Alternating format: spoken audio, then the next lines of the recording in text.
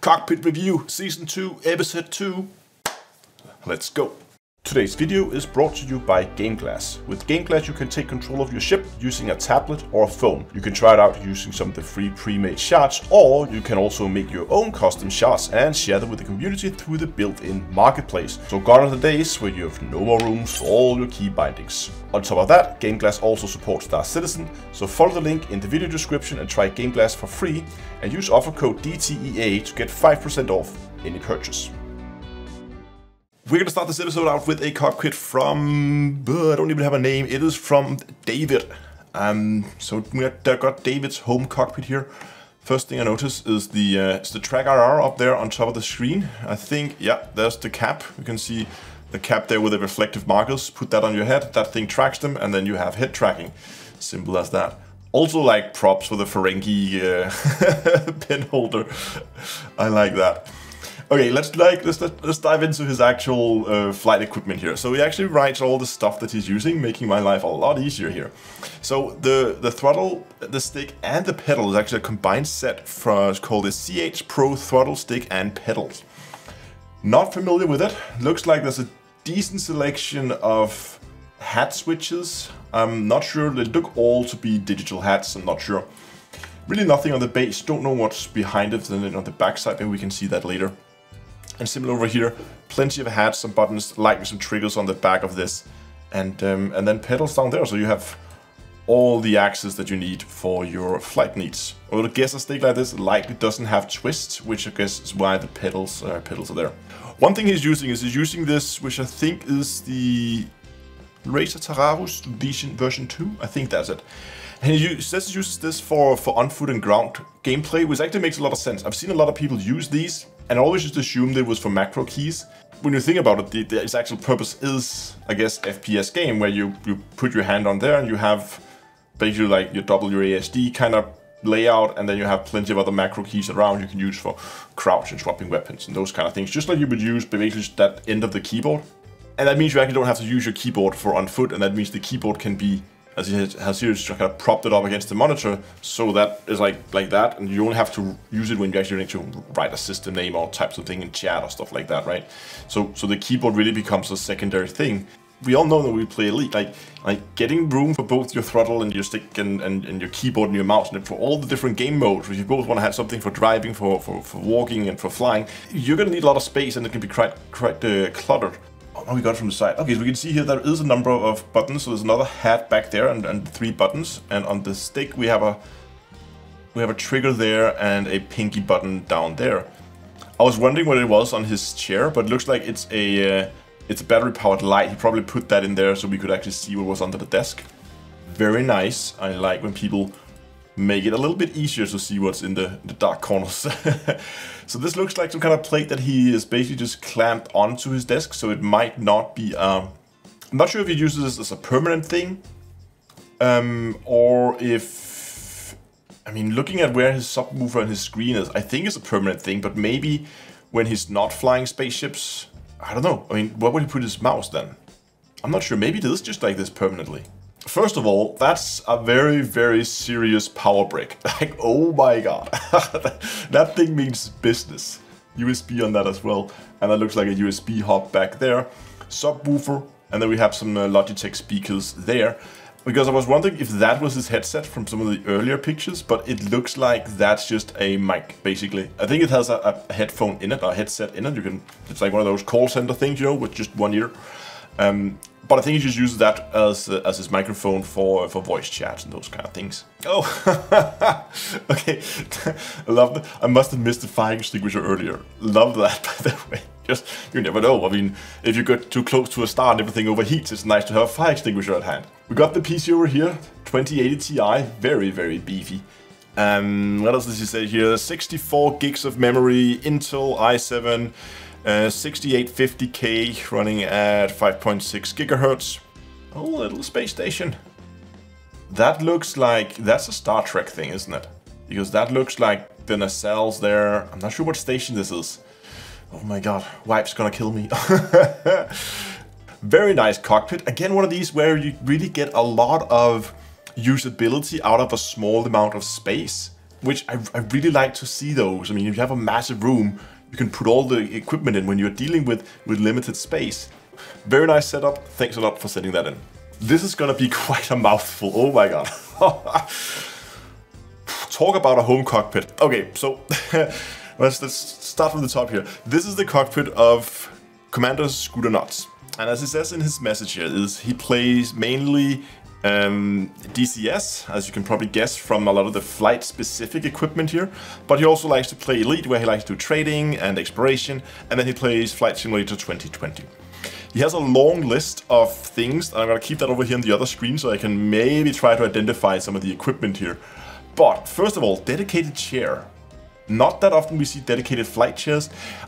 I guess these center mounted. This is of course the Warthog, I think. Yeah, we have the Thrustmaster Warthog. The throttles there, the center stick there. And then all of these flight panels. The problem is I'm not sure I can identify all of them. One of the things I can identify though is these panels here. Those are from Derek Spear. I know that guy. We've been sponsoring the channel in the past, and he makes, it's like a guy in the US, he makes dedicated panels like these that are specifically for flight sim setups. Basically like these button boxes. You get a box full of buttons, plug in with USB key, and you have all the buttons, knobs, and dials that you need. But yeah, so those I recognized. And then there are some MFDs, multifunction displays. Again, very, very popular with like hardcore flight sim players, because they have these, I mean, they match what you have in the game. I mean, judging from this background there, I think he likes flying helicopters, which makes sense. Like often, I think when you see people center mounting their joystick, it is helicopters. Often, sometimes you will see also have dedicated like lifts things out on the side. Not in this case though. I see some VR equipment out here and some spare sticks. That looks like, is that a spare? Is that a spare Warthog stick? Looks like it. So I'm just reading through the list here, and I'm just going to try to read it out because I don't know if I can identify all of it. So it has 3 DDS, that Derek Spear designs button boxes. Those down there are Thrustmaster MFDs mounted with RAM mounts. So those will be those. Those are the MFDs. Thrustmaster boring throttle and Airbus throttle. No clue. Thrustmaster Warthog Windwing Origin 2 on the way. Okay, so we have the Warthog there and there. Then we have a VKB Mark IV rudders. Those would be down underneath there. We have a honeycomb yoke that are mounted to the keyboard tray using wing nuts. Honeycomb yoke. Keyboard tray. I do not know. I'm lost. I don't know what that is. 2 vertical mounted touchscreens. Oh, those are touchscreens. Oh, that's nice. Ooh, I like that. Then the large main monitor. Vive 2 Pro VR. And he only flies VR, he says. Okay, so that's not even the display that he's using. When he flies, he only flies VR. How do you find your way around all those MFDs in VR? Like, I get when you're flying on a screen that all the monitors and all that stuff, but when you only fly VR, how do you find your way around all of this? Like the throttles I can guess and that kind of stuff, and the buttons on the HOTAS or the stick, it makes sense too, but I would get lost with all this in VR. Butt kicker. Oh, there's a butt kicker in it too. That means it has like vibration in the seat. Alright, let's move on to some of the other pictures here. We get it from another view. There's one of the PCs. I think, so he's running multiple PCs because it says he's also hosting some DCS servers. Some of these PCs are running dual duty, double duty, where they both run some of these entertainment screens, the touch screens, but they're also like hosting servers and those kind of things for actually playing. Oh, there's the headset. Spotted the headset. What a cockpit. Wow. Okay. Color me impressed. I know that I spent a significant amount on my home cockpit, but this one, like hats off, that's what I call a home cockpit. Thanks a lot again for sending it in. I think one of the most like kitted out hot cockpits that we've seen on this series so far. So awesome, well done. If you thought we kind of peaked with the last one, no. We're not even done yet. Not only is this guy like actually built, we're gonna see this in a second, but he actually made a homepage for his Cockpit. Like, what? So, as you can see, Undead Parrot Gaming, we're on send his link to his homepage where he basically like documented his whole build process here. Star Citizen Virtual Cockpit Project. Building a virtual home cockpit simulation, cockpit simpit for space and flight simulator mostly, and play Star Citizens. This website has information and details about the project in progress. So he has a bunch of videos about it on his YouTube channel. We're gonna take a tour. I wanna see this. Okay, so let's zoom in a bit. So we have all the system spec. By the way, if you are interested, it is undeadparrot.com. If you want to go and because I'm only going to be able to like take a look at a fraction of this. Oh, look at that. Like that. Okay, I'm going to have to mute that because I'm not sure about the copyright things going on here. Okay, so there was some background music on his YouTube videos. I'm not 100% sure about the copyright on that, so I'm just gonna have to skip that. If you want to watch them, like undeadparrot.com, go check out his homepage or his YouTube channel if you want to see more like that. But we're just gonna take a quick tour here. First of all, there we have a Virtual Constellation Alpha right-handed stick. That is the Virtual Constellation Delta stick in the other hand on a set mount with the Warbird bases. Those I know by heart. Same joystick I use. I know that one. I'm looking at it. This one doesn't have twist. I mean, he doesn't have the twist up and down, if I recall correctly. We see a similar one of these, like, pads over here. One of these, you know, with just the end of a keyboard. We have a... Oh, which one is that? That's the old... Yeah, that's the old original... the first throttle they came out with. Yeah, so this is the throttle that they sell today. This is the Virtual Mongoose CM3... TCM3? T50 CM3, I think. It's Virtual Mongoose. It's the only throttle they sell at the moment with the whole, like, the extra things on the back and stuff like that. That's the one they sell today. But the first one they made was this one, which is just the Mongoose T50. It was before they added these things on the back. The base is a lot bigger, a lot more buttons on the base itself. And it's also a lot heavier. But that was the first original model. They don't sell this anymore. And to my opinion, this is still the best throttle that Virtual ever made. Okay, other than that, he has also a Virtual Control Panel 1 and a Virtual Control Panel 2. Not sure where that center thing is. But what we have here looks like, yeah, that is GameGlass. So my guess is that this is, again, we could probably go in and figure it out, but I guess this is like a touchscreen maybe that he can have, basically looks like 3 separate shots. Probably custom made them, but you can make your own shots now in the, with GameGlass. It's super nice.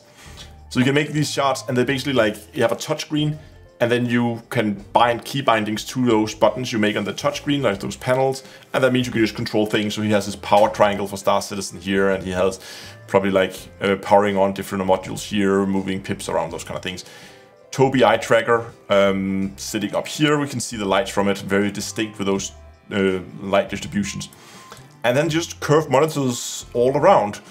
And I like to look at that, they've actually been held up by wires because they're probably too heavy for the stand, so they're being tied up or something there on the top. And then a monitor on the top, we can see is running Discord at the moment, so this is probably for content consumption, Discord and watching YouTube videos while you play, but you still get that, like, I mean, he has a good, that's more than 45, like that's probably, that's also more than 90 actually, that's probably like 120 degrees field of view, something like that. Look at that. That is actually a power. You put the key in and turn it to power the whole thing on.